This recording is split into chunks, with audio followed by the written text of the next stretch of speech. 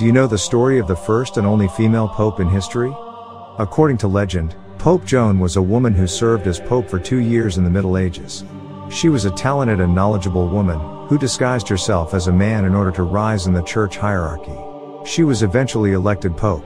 However, her true identity was revealed when she gave birth during a ceremony.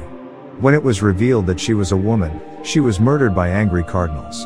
The Vatican then removed Joan the Woman Pope from the official list to cover up the incident. A ritual was prepared to ensure that future popes would be male.